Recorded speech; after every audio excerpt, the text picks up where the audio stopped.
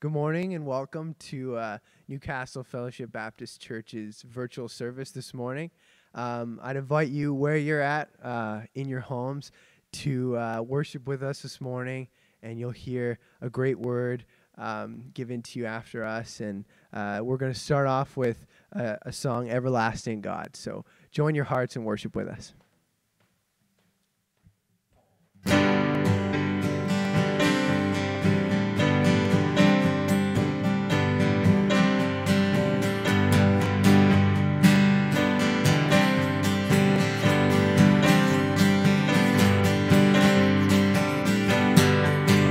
Strength will rise as we wait upon the Lord. We will wait upon the Lord. We will wait upon the Lord. Strength will rise as we wait upon the Lord. We will wait upon the Lord. We will wait upon the Lord. Our God, you reign forever. Our hope, our song.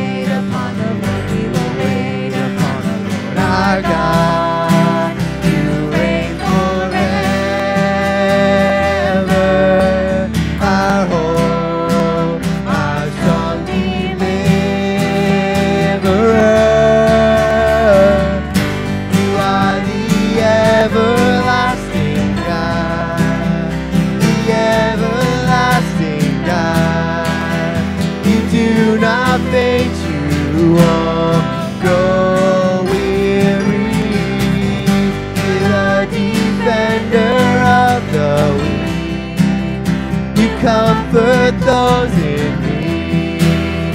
You lift us up on wings like eagles. We'll sing our God.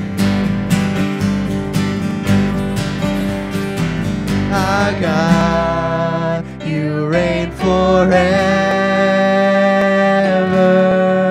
Our hope, our strong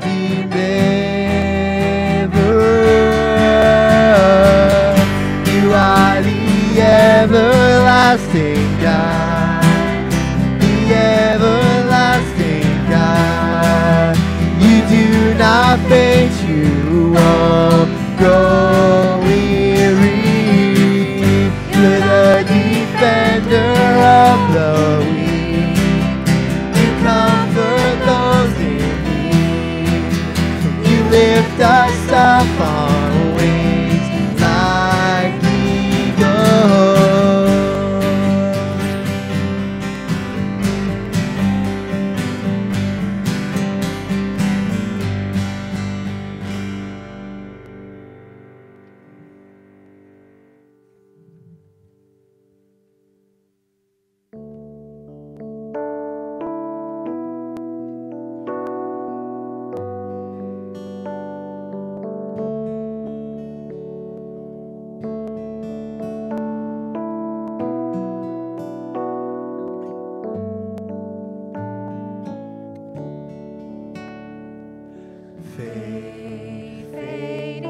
Earthly joy, Jesus is mine, stronger than fleeting hopes, Jesus is mine. Dark is the wilderness, earth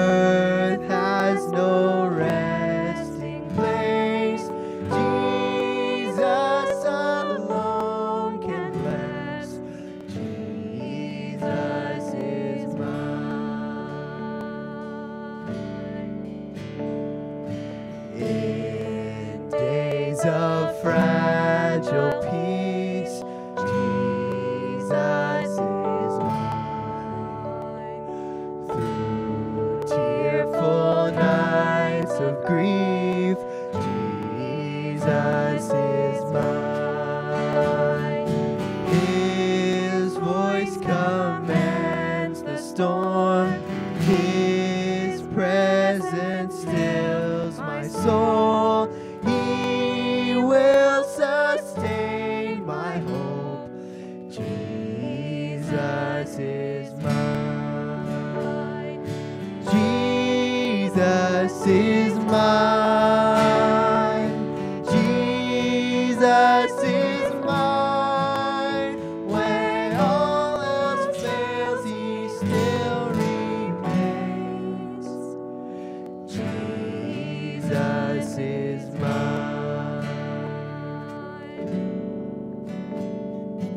When on that final day, Jesus is mine.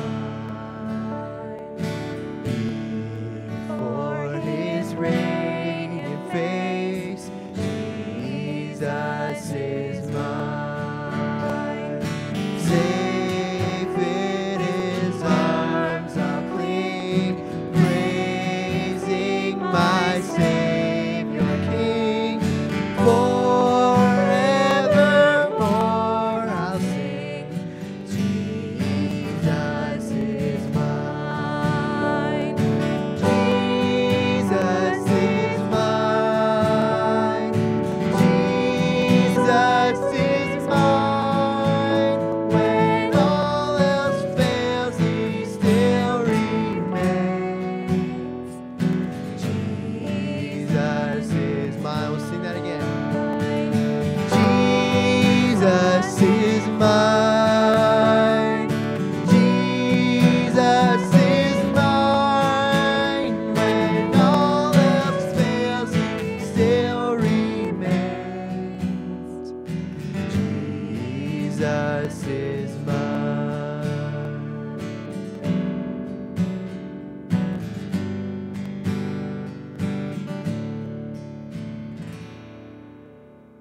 Amen. Good morning. Our scripture reading this morning is taken from Psalm 46. Psalm 46. So if you could grab your Bibles at home and follow along. Beginning at verse 1. God is our refuge and strength, a very present help in trouble. Therefore we will not fear, though the earth gives way, though the mountains be moved into the heart of the sea, though its waters roar and foam, though the mountains tremble at its swelling. There is a river whose streams make glad the city of God, the holy habitation of the Most High. God is in the midst of her. She shall not be moved. God will help her when morning dawns. The nations rage, the kingdoms totter.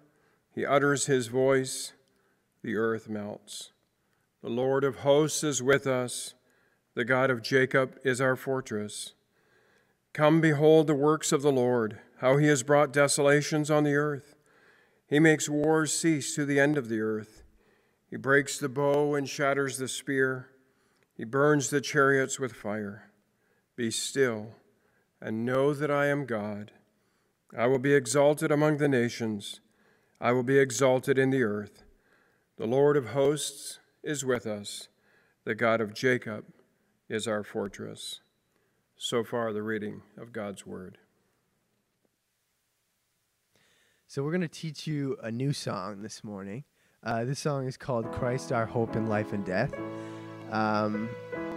We are bringing this song in kind of in view of Easter time, when of the Trinity we like to focus on Christ and his burial, his resurrection, and how that brings us hope. So first we're going to teach you the chorus to kind of get you familiar with this song, and then we'll sing it all the way through together.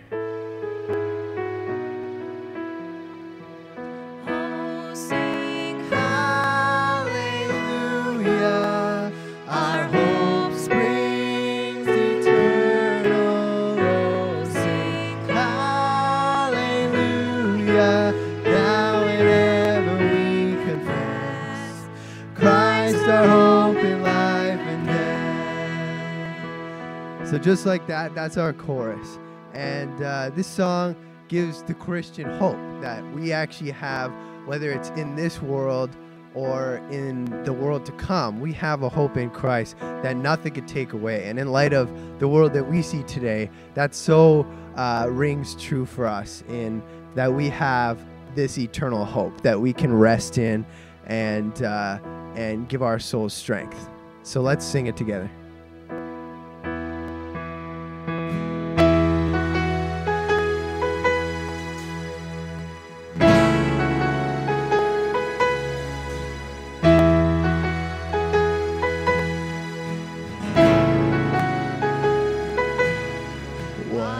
Our hope in life and death, Christ alone, Christ alone. What is our only confidence? That our souls to Him belong, who holds our days within His hand. What comes apart from His command, and what will keep us to the end? The love of Christ in which we stand. Oh, sing hallelujah,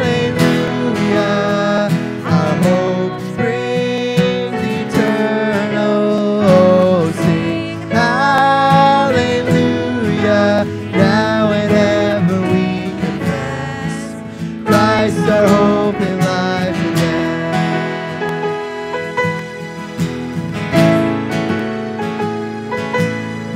What truth can calm the troubled soul? God is good, God is good. Where is His grace and goodness known? In our great Redeemer's blood, who holds our faith when fears arise, who stands above the stormy trial, protects the waves that bring us nigh unto the shore, the rock of pride. Oh, sing hallelujah, our hope springs eternal. Oh, sing hallelujah, now and ever we confess Christ our hope in life and death.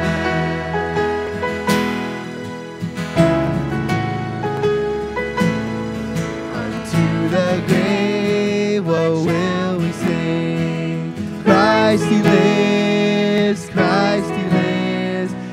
What reward will heaven bring? Everlasting life with Him. There we will rise to meet the Lord. Then sin and death will be destroyed, and we will feast on endless joy. And Christ is ours forevermore. Oh, sing hallelujah, our hope springs eternal. Oh, sing hallelujah, now and ever we confess Christ our hope in life and death. Oh, sing hallelujah, our hope springs eternal. Oh, sing hallelujah, now and ever we confess Christ our hope in life and death. Now and ever we confess Christ our hope in life and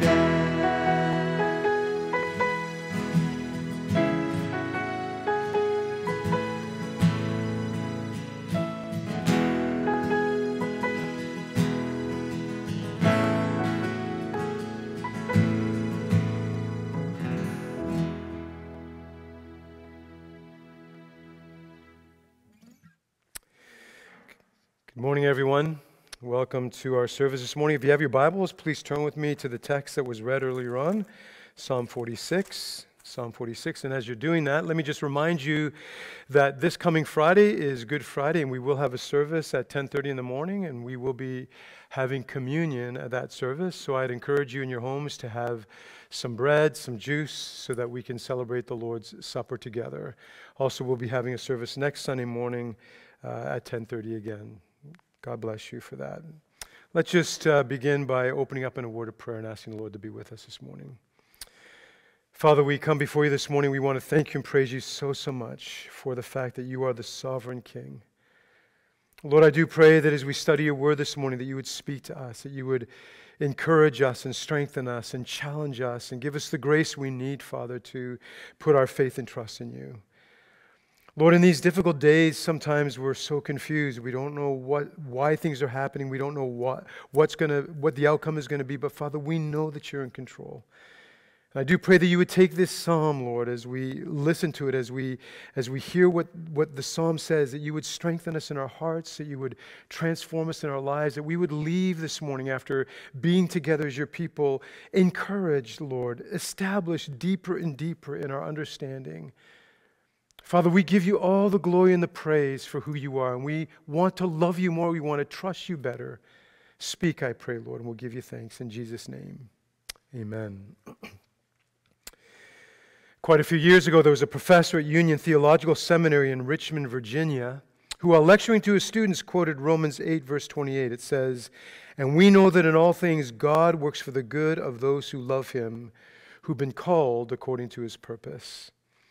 Well, in the discussion that followed, one of the students said, "But Professor, you don't really believe that all things work together for the good of those who love God, do you? All the pain, all the suffering, and all the misery, you don't really believe that all these things are really good for us, do you?" Well, the professor listened intently, and then he said this, "The things in themselves are not good, but hurtful. They're difficult and trying, but God takes those bad things, and he works them out for our spiritual good and welfare." Before the day was over, that professor's wife was tragically killed in a car accident, and he himself was left paralyzed as a result of the very same accident. And when the president of the seminary came by to visit him, the professor said this, "Tell my students that Romans 8, verse 28 still stands. It's still true." Before the year was over, the professor himself died. And on his tombstone, the following words were inscribed, "And we know that in all things God works for the good of those who love him, who've been called according to his purpose." Trials and tragedies are nothing new in human history, are they? Suffering and pain and sorrow and loss and fear and doubt, anxiety, even despair have all been a constant part of the human story ever since Adam and Eve fell in the Garden of Eden. And yet alongside all the hurt of human history, there's been an abiding hope. A hope that above all the tragedies of this life, there's a truth that somehow makes sense out of a world that sometimes seems to be so senseless. The truth that we all cling to as believers in Jesus Christ in times of great human tragedy is that God is who he says he is, and that he's sovereignly at work in our world even when we can't see it or understand it or even explain it. That's the truth that's revealed to us in Scripture, and it's a truth that has sustained the hearts of all God's people whenever they've had to face times of trouble or distress. Psalm 46 is such a great psalm.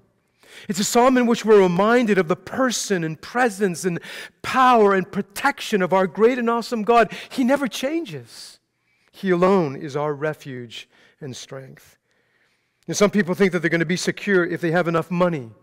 And so they lay it all up in bank accounts and in stocks and in other tangible assets. But money is such a poor protector when tragedies strike. It can't save us from the disasters or distresses of this life. I mean, these last few weeks have certainly confirmed that.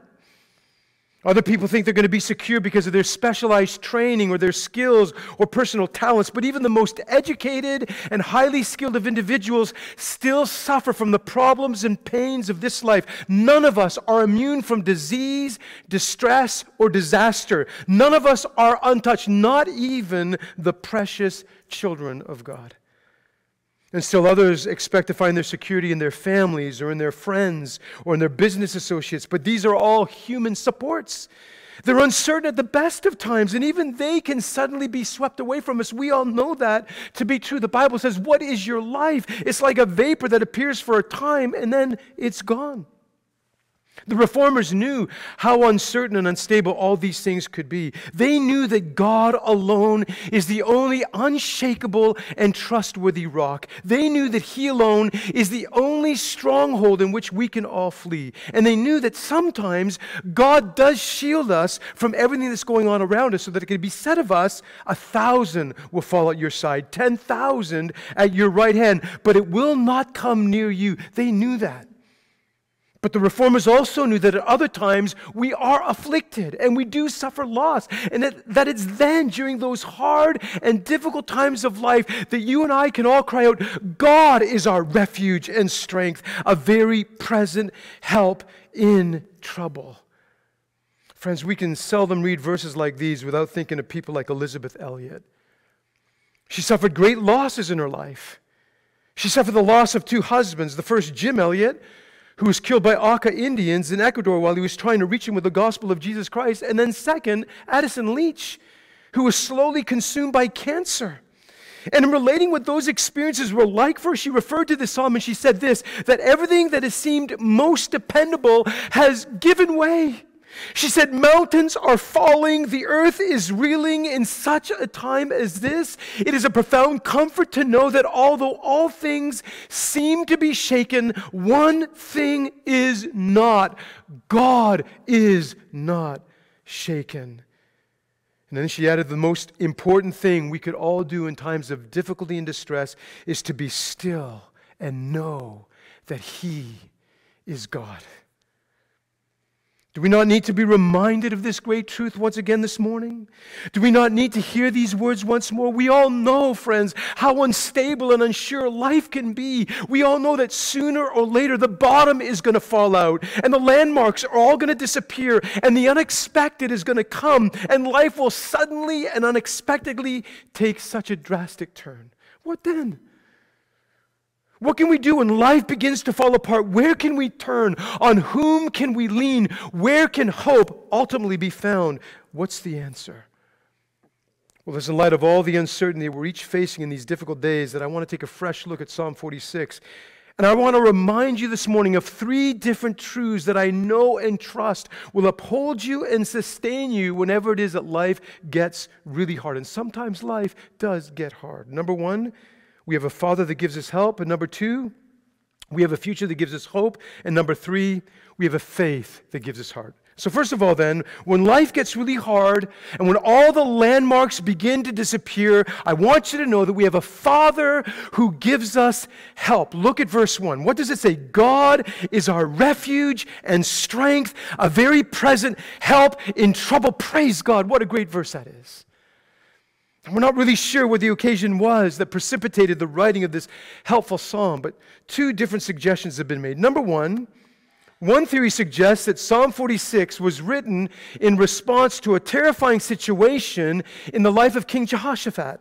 You read about that incident in 2 Chronicles chapter 20. King Jehoshaphat was a very godly and righteous king.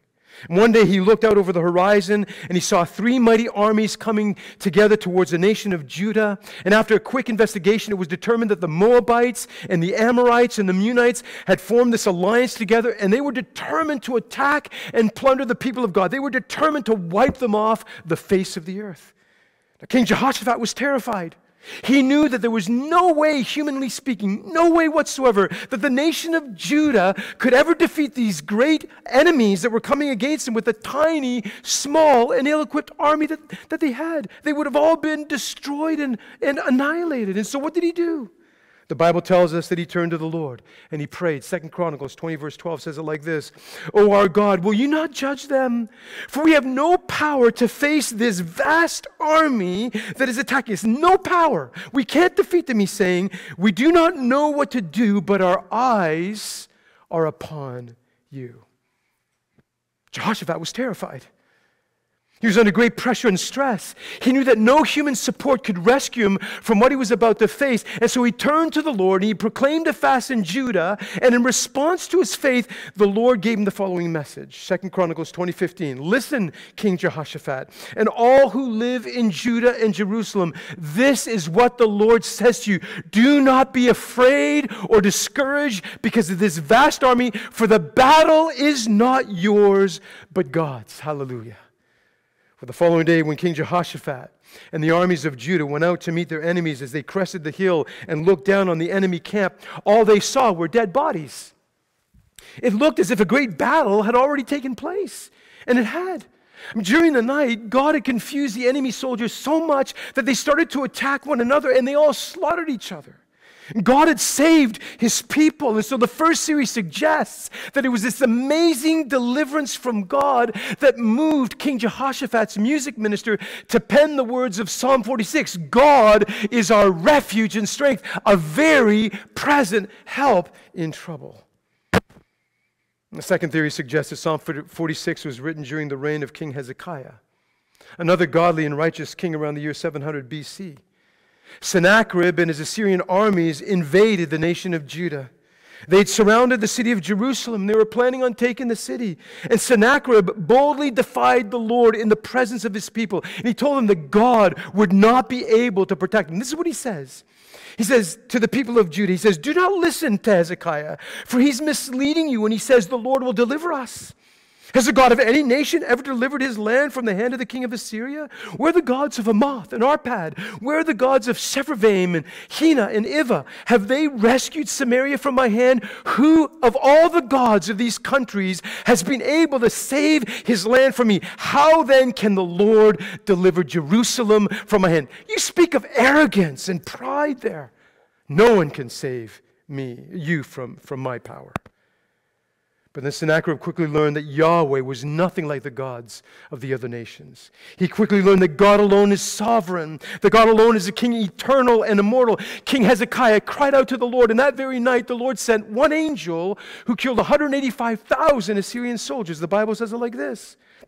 And Hezekiah prayed to the Lord, O Lord, God of Israel, enthroned between the cherubim, you alone are God over all the kingdoms of the earth. You've made heaven and earth. Give ear, O Lord, and hear. Open your eyes, O Lord, and see. Listen to the words of Sennacherib, that he is sent to insult the living God. It is true, O Lord, that the Assyrian kings have laid waste these nations and their lands. They have thrown their gods into the fire and destroyed them, for they were not gods, but only wood and stone, fashioned by the hands of men. Now, O Lord our God, deliver us from his hand, so that the kingdoms on earth may know that you, O Lord, are alone our God. And that's exactly what God did.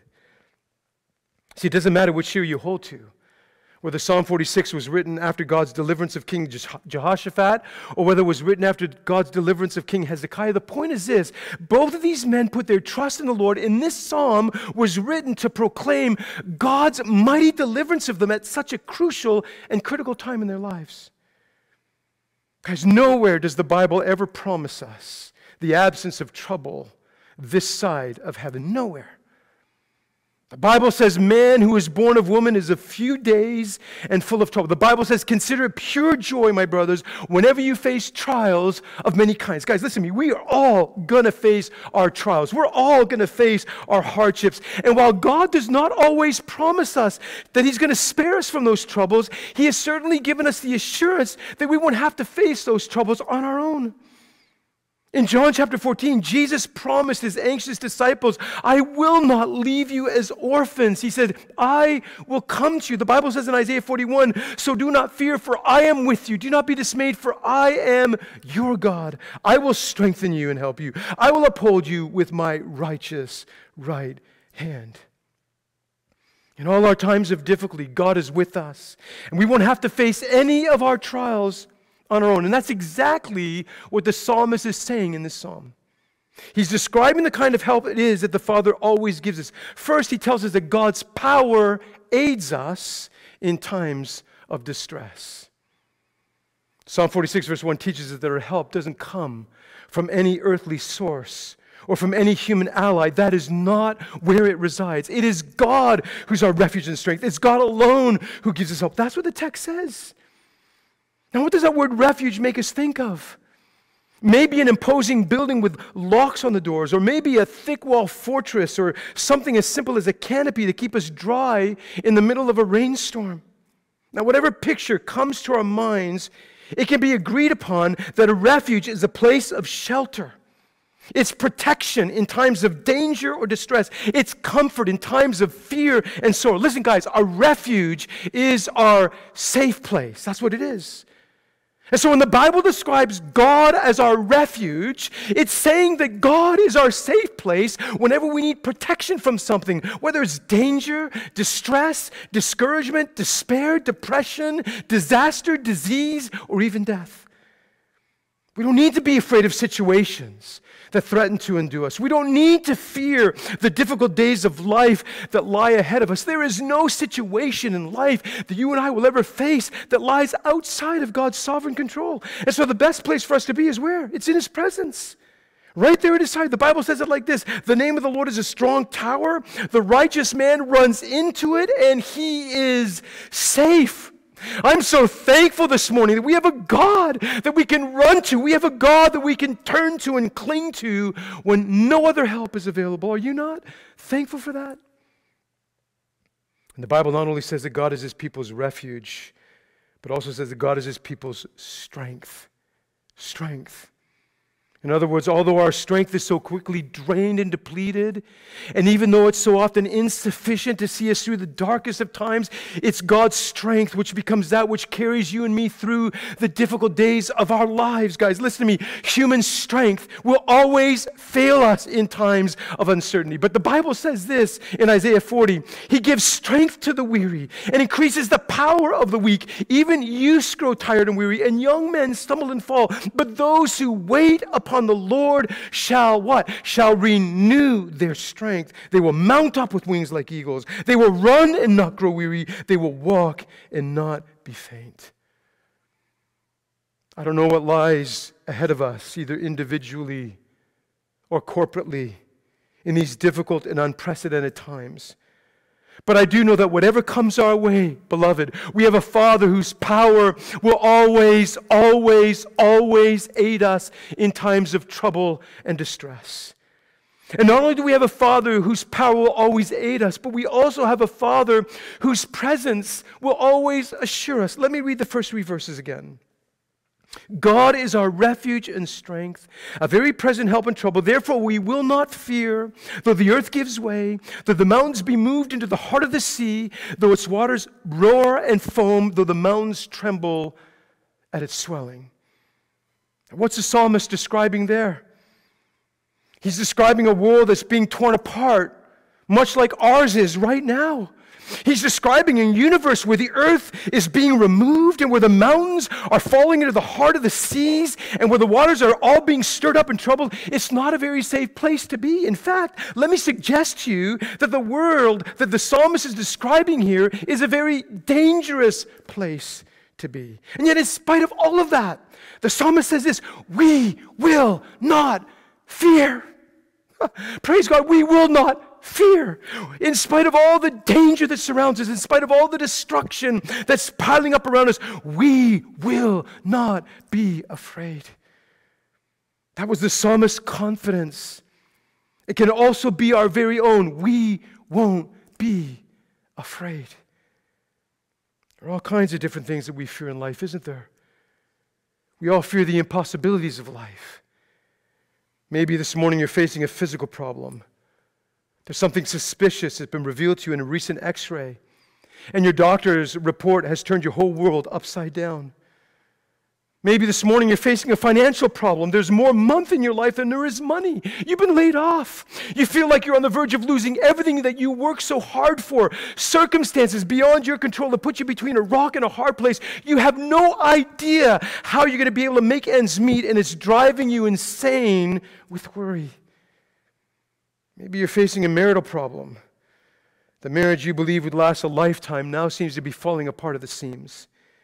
You've tried counseling and everything else you can think of, but nothing seems to be working. Nothing seems to be making anything better. The problems are still all there. And now he or she has left. And you're standing there alone, all by yourself, wondering at how the rest of your life is going to look like. Or maybe you're facing a parental problem. A son or a daughter that has been the pride of your life has now turned their back on everything that you value, on everything that you've ever taught them. You've done everything you can to reason with them and to plead with them, but they just won't listen to you. They're not hearing you. They've resolved to go their own way, and you begin to see them drifting further and further away, and you just don't know what to do. You feel like you're backed up into a corner where escape seems to be an impossible thing, and you feel pressed on every side where your options have become so limited and your resources have all run dry. Guys, listen to me. We all fear the impossibilities of life. We also all fear the innovations of life, do we not? We all fear change. Isn't that what was happening in the nation of Judah, either in the days of King Jehoshaphat or King Hezekiah? Fierce foreign armies were threatening Jerusalem, and the face of Judah would never be the same again. Their lives would forever be changed. Guys, listen to me. We all hate change. We feel threatened by it because change causes us to lose our sense of security and control, and we don't like to feel like that. We all want to be in charge. We also all feel the insecurities of life. Look at verse 2 and 3 again. It says, "Therefore we will not fear, though the earth gives way, though the mountains be moved into the heart of the sea, though its waters roar and foam, and the mountains tremble at its swelling." Guys, most of us would consider mountains to be one of the strongest and most dependable and lasting things on this planet, right? Just think of the Rockies. But even if the mountains were to sink into the oceans and cause the seas to respond in massive, angry waves like tsunamis, the whole point of the psalmist's words is that we don't have to be afraid, beloved. We can still depend and trust in our faithful, sovereign, all-powerful God. He is not moved. Remember the words of Elizabeth Elliot. She said, "Everything that has seemed most dependable has given way. Mountains are falling. The earth is reeling. In such a time as this, it is a profound comfort to know that although things seem to be shaken, one thing is not. God is not shaken, and therefore we will not fear." We won't be afraid. With the hymn writer, we can sing, "What have I to dread? What have I to fear? Leaning on the everlasting arms, I have blessed peace with my Lord so near, leaning on the everlasting arms." We can never forget that in times of deep distress, danger, or difficulties, we have a Father whose power will always aid us and whose presence will always assure us. Listen, guys, God is our refuge and strength. He is a very present help in trouble. That is a fact. It is a gospel fact. It is a theological maxim. It will not change. God, my beloved, is our refuge and strength. He is that very present help in trouble. Praise God for that. As we look a little deeper into the psalm, not only do we see that we have a Father that gives us help, but we also see that we have a future that gives us hope. I want you to look at verses 4 to 6. Let me read those 3 verses. "There is a river whose streams make glad the city of God, the holy habitation of the Most High. God is in the midst of her. She shall not be moved. God will help her when morning dawns. The nations rage, the kingdoms totter. He utters his voice, the earth melts."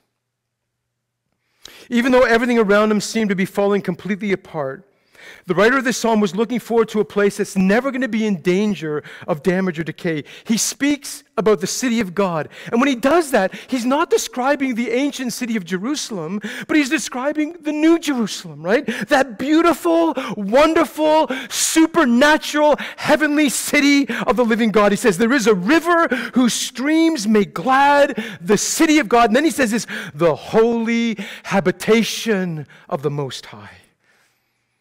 Because one of the greatest dangers and fears of an ancient city in a time of crisis was that its water supply would run dry, that they wouldn't have enough water to sustain them or keep them alive. And that's why the psalmist begins describing this heavenly city of God by saying this, there is a river. There is a river, and that river is never going to be cut off. That river will never run dry. What's the point? The point is simply this: we have a future in heaven that always gives us such a blessed hope in time, no matter what our present circumstances might be like. We're looking forward to a city that is not built by human hands. That's why the Apostle Peter would say this: therefore, prepare your minds for action, be self-controlled, set your hope fully on the grace to be given you when Jesus Christ is revealed. That's how we're supposed to live, by setting our hope fully on the grace that will be given to us when we see Jesus. That's why the Bible says of Abraham in Hebrews chapter 11 that he was looking forward to the city with foundations, whose architect and builder is God. That's the blessed hope of every single believer. Surely goodness and mercy shall follow me all the days of my life. And David says, and I will dwell in the house of the Lord forever. Let me share 3 things with you about that amazing city. First of all, the psalmist tells us that it's a glad place. As we look around at all the troubles of this life, it's so hard sometimes to make any sense of the things that we suffer. We just don't get it. We just can't see. We just don't understand. We all find ourselves asking the very same question that so many other people have asked. Why? Why? Why? And yet, as we wipe all those tears away from our eyes, we know that if Jesus Christ is the Lord and Savior and King of our lives, that there's a day that's coming when you and I are going to inherit a kingdom in which sorrow and sadness will be as foreign as the trouble that brings them. Psalm 46 verse 4 says, there is a river whose streams make glad that city of God. In Revelation chapter 21, the Apostle John tells us a little bit more about that city that's called the glad place. Listen to what he says. Then I saw a new heaven and a new earth, for the first heaven and the first earth had passed away, and there was no longer any sea.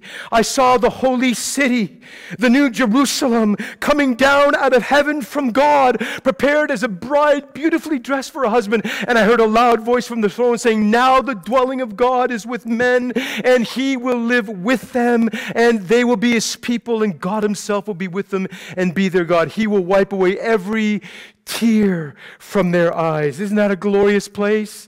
Isn't that a beautiful place? He will wipe away every tear from our eyes. There'll be no more death or mourning or crying or pain, for the old order of things has passed away. Praise God, guys. That is such a glad place. And not only is that future place that gives us so much hope, a glad place, but the psalmist says it's also a glorious place. Look at verse 5. God is in the midst of her. She shall not be moved. God will help her when morning dawns. Friends, the thing that's going to make heaven so glorious and so beautiful is not its streets that are paved with gold. It's not its pearly gates or its jasper walls or its many mansions or its angelic and awesome angelic beings. It's not anything like that. The thing that's going to make heaven so glorious and so beautiful is the fact that God is in the midst of her. It's the fact that his throne will be the centerpiece of that city, and his son Jesus Christ will be the light and delight of that city. It's like I've said so many times before.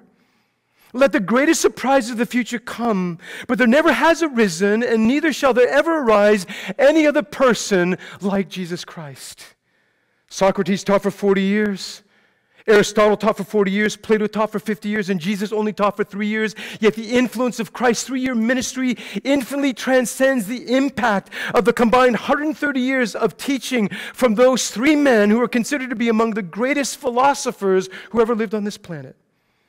Jesus never painted any pictures, yet some of the finest paintings that have ever been seen by the eyes of men have all received their inspiration from his precious person. Jesus never composed any music, but the songs and the hymns and the praises of thousands upon thousands have all sounded his glorious name. And friends, Jesus never wrote a book, but this world could never contain the amount of volumes that have all been written about his very short life. Charles Lamb once said, if William Shakespeare were to walk into this room, everybody would stand. But if Jesus Christ were to walk into this room, everybody would bow. Jesus Christ is Lord. And that's what's going to make heaven so glorious and so beautiful. Jesus is going to be there. Hallelujah. Just think about it. Fairest Lord Jesus, ruler of all nature, O thou of God and man the Son, thee will I cherish, thee will I honor, thou my soul's glory, joy, and crown. Fair are the meadows, fair are still the woodlands, robed in the blooming garb of spring. Jesus is fair, Jesus is pure, who makes the woeful heart to sing. Fair is the sunshine, fair is still the moonlight, and all the twinkling starry hosts. Jesus shines brighter, Jesus shines purer than all the angels heaven can boast. The thing that's going to make heaven so glorious and so wonderful is the fact that God is in the midst of her. It's the fact that his throne is going to be the centerpiece of that city. And it's the fact that his son, Jesus Christ, is going to be the light and delight of that city. And not only is it that future place that brings us so much hope, a glad place and a glorious place, but the psalmist also tells us that it's a guarded place. Take a look at verse 5 once more. Listen to what it says. God is in the midst of her. She shall not be moved. God will help her when morning dawns. I love the phrase that's in the middle of that verse. She shall not be moved. Today, we live in cities and we dwell in nations in which so much can be moved and blown away by the storms and tragedies of this life. But the city to which we're going will never be moved. It's never going to be shaken. It's never going to fall apart or be destroyed. The Bible says, praise be to the God and Father of our Lord Jesus Christ. In his great mercy, he's given us new birth into a living hope through the resurrection of Jesus Christ from the dead and into an inheritance that can never perish, spoil, or fade. An inheritance that can never perish, spoil, or fade, kept in heaven for you, who through faith are shielded by God's power until the coming of the salvation that's ready to be revealed in the last time. Hallelujah. Now, why will that city not be moved? Why will it never be shaken or destroyed? It's because God is in the midst of her. It's because God himself will help her. While the present might be very difficult and hard and uncertain for so many of us here, we have a future that gives us such a blessed hope. We're looking forward to a place that's never going to be in danger of damage or decay. It's the city of God. It's not the ancient city of Jerusalem, but the heavenly city of the New Jerusalem. A city that's described to us as a glad place and as a glorious place and as a guarded place. And friends, in light of that beautiful city, you and I must press on. We need to go forward. We must not be discouraged. We must live life in light of the hope of the inheritance of that great city, never moved, never shaken, never in despair by the impossibilities, innovations, or insecurities of this present life. I've got one more point that I want to share with you from this psalm. With this point, I'm going to close. Not only do we see that we have a Father that gives us help and a future that gives us hope, we also see that we have a faith that gives us heart. Look at verses 8 to 10. Let me read them. Come, behold the works of the Lord, how he has brought desolations on the earth. He makes wars cease to the ends of the earth. He breaks the bow and shatters the spear. He burns the chariots with fire. Be still and know that I am God. I'll be exalted among the nations. I'll be exalted in the earth. Now there's a command that requires great faith, especially now that we know the context in which this psalm was written. And yet it's a faith that if we possess it, will give us all the courage and strength we need whenever it is that we have to face the significant tragedies of this life. There are two things that we need to notice about this faith. Number one, I want you to think about the way in which this faith behaves. Take a look at verse 8. Come, behold the works of the Lord, how he has brought desolations on the earth. Isn't that an amazing verse, a strange verse? Behold the works of the Lord, how he has brought desolations on the earth. That word translated desolations has as its root the idea of ruin and destruction. Yes, friends, there might be times in this life when God's decree permits destruction and desolation in our lives. We can never fully disconnect the sovereign God from anything that happens in this world. Remember the words of Job. He says, I know you can do all things, and no purpose of yours can be thwarted. He said, naked I came from my mother's womb, naked will I depart. The Lord gave, and the Lord has taken away. Blessed be the name of the Lord. We might not know the reasons behind everything that God does, but we do know that He's a sovereign God. He's the God, according to Psalm 42, verse 8, that brings desolations on the earth. And then take a look at verse 9. It says, He makes war cease to the ends of the earth. He breaks the bow and shatters the spear. He burns the chariots with fire. Now, what's the psalmist saying in these two verses? He's telling us that not only does God bring about desolations upon this earth, but He also makes wars to cease. And He breaks the weapons of all the armies by His almighty power. So what's the point? The main point is simply this. Look at everything God does. Listen, look at everything God does, both the things that seem destructive and the things that seem productive. And when you look at all those things, remember that God speaks and He says this, "Be still and know that I am God." Instead of running around questioning all the mysteries of God's sovereign ways, asking yourself what He's doing and why He's doing it, just be still. Simply get a hold of yourself, calm yourself down, and know in your heart that He is God.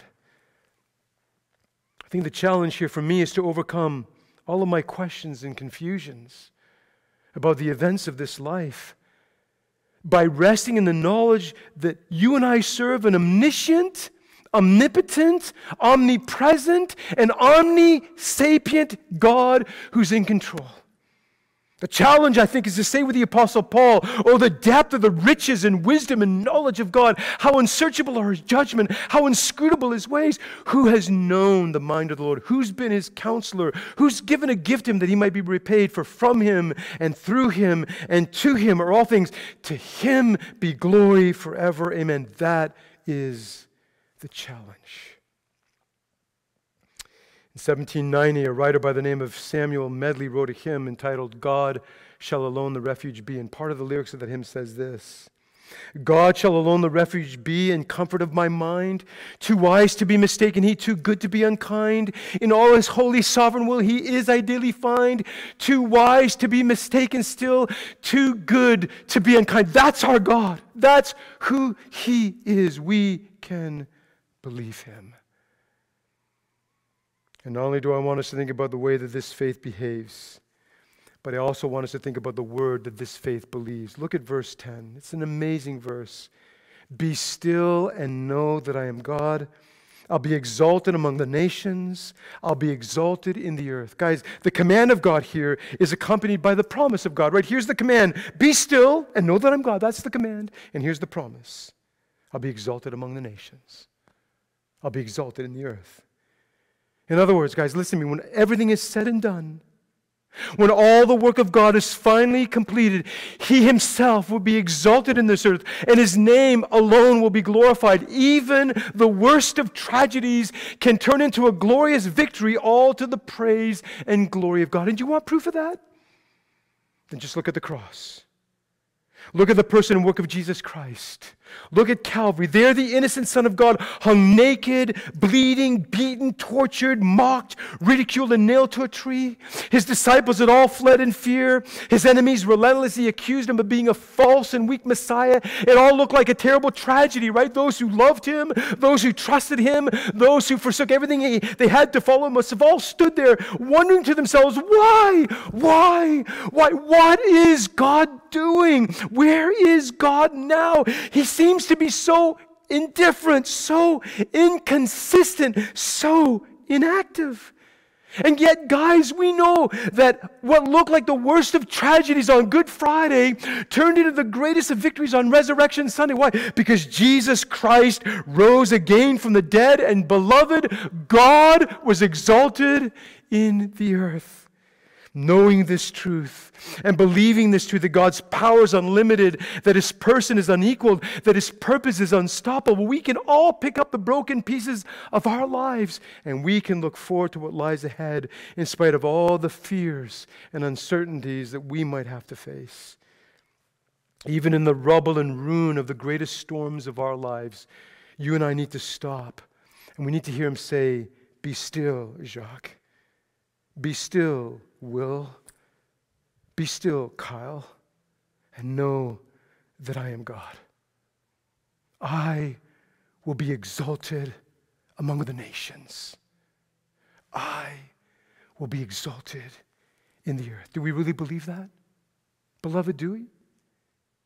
Do we really believe that we have a Father that gives us help? That we have a future that gives us hope? That we have a faith that gives us heart?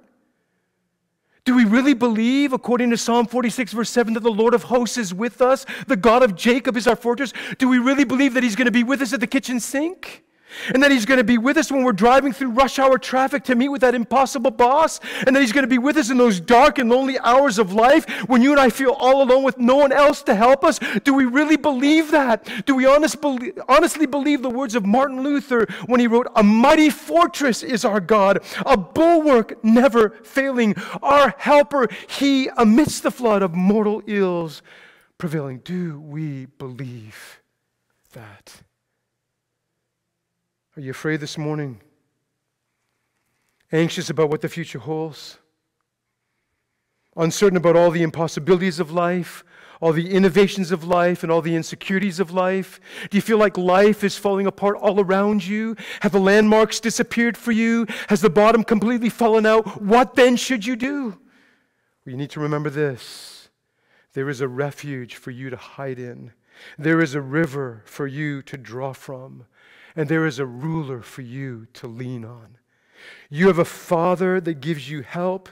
You have a future that gives you hope. And beloved, you have a faith that gives you heart. We don't need to be afraid. Be still and know that I am God. I'll be exalted among the nations. I'll be exalted in the earth. I will be exalted in your life. Let me encourage you as we look to the future to remember those three things. To remember that Father, to remember that future, and to remember that faith. Let's pray. Father, thank you and praise you so much for your glorious word. There is so much truth in this psalm that we all need to be reminded of, Father, that I need to be reminded of again this morning, that I need to cast my hope and strength and soul into, Father, these great and precious truths that never change, these great and precious truths that have sustained the hearts of all of your people down throughout the centuries. Father, you are our refuge. You are our strength. You are a very present help in trouble. Therefore, we will not fear. We will not be afraid. Even though the mountains fall into the heart of the seas, even though the waters are stirred up, there is a river whose streams make glad the city of God, the holy habitation of the Most High. God is in the midst of her. She shall not be moved. Be still and know that I am God. Lord, give us the grace. Give me the grace. Give us the grace as your people to be still and remember that you are God. To be still and remember that you're the one who brings desolations on the earth and you're the one who removes desolations from the earth. You are a sovereign King. Help us to rest there. Help us to rejoice there. Help us to live in light of that. Give us the grace, dear Father, to deny ourselves, take up our crosses every single day and follow the Lord Jesus, fixing our hope on the glory that's to be revealed when Jesus Christ comes again. We love you, Lord. We trust you. We cast our cares upon you because you care for us. Strengthen us, sustain us, sanctify us, supply us. And Father, if there's anyone under the sound of my voice this morning who's not made a profession of faith in Christ, who's not turned from their sins, who's not trusted in Jesus Christ as Lord, as Savior, and as King, I pray that even now, by the power of your Holy Spirit, you would bring them to the end of themselves. You'd give them the grace to look up to the crucified, risen Son. You'd give them the grace to put their trust only in Him and have the assurance that God is also their refuge and strength.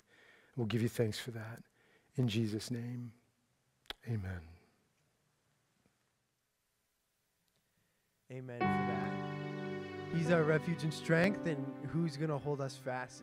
Jesus will hold us fast in times of trials and troubles in our lives.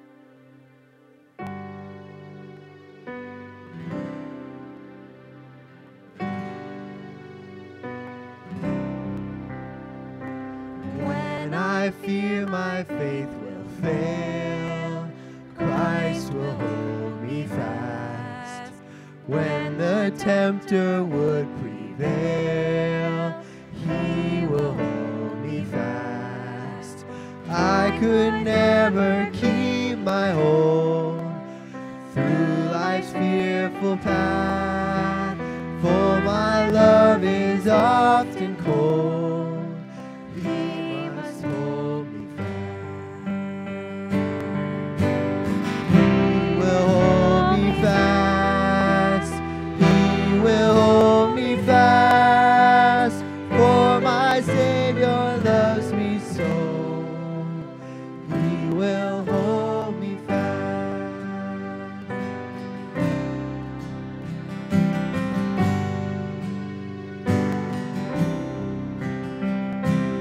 Those he saves are his delight. Christ will hold me fast.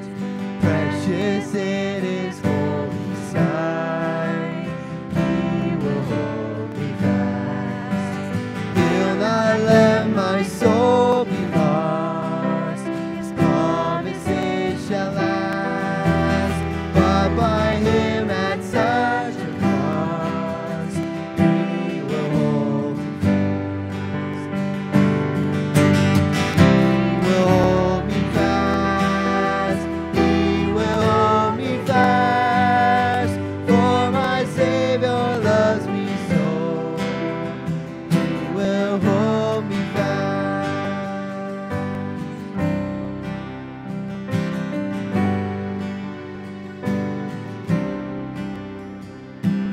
For my life he bled and died. Christ will hold me fast. Justice has been satisfied.